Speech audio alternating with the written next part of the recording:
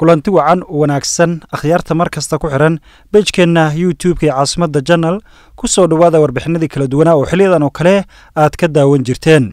Dadka Somaliland oo loo ogolaaday inay qaataan baasaboorka Jabuuti. Dowladda Jabuuti ayaa markii ugu horeysay bilowday in dadka ku nool deegaanada maamulka Somaliland ay siiso baasaboorka dalka Jabuuti xilli wali Somaliland aqoonsi aysan ka helin adduunka. Inkastoo dowladda Britain ay xildhibaano ka tirsan ay sheegeen in ay Somaliland u aqoonsan doonaan dal ka madax bannaan Soomaaliya.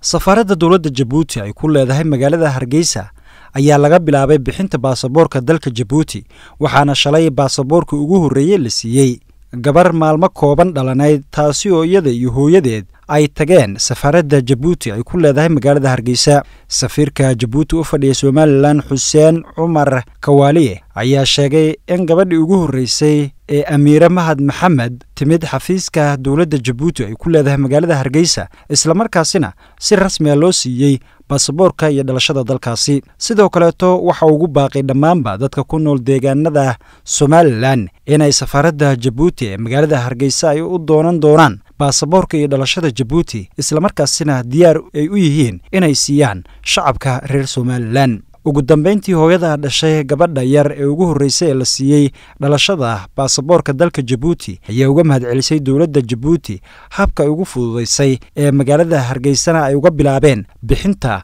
baasaboorka dalka Jabuuti.